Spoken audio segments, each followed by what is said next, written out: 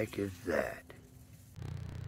You probably know that this right here is Greenbrier. You can eat all of those little green shoots on it. Anything that's soft and tender enough. And this Greenbrier right here, growing way up into the canopy, you could also eat.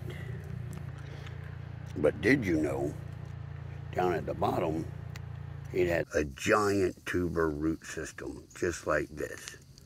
Why do you care? Well, this can be ground into and dried into a flour and baked like a bread. You can roast this, boil this, stew this, pretty much any way that you would cook a potato. This is also the root that was used to make root beer and sarsaparilla.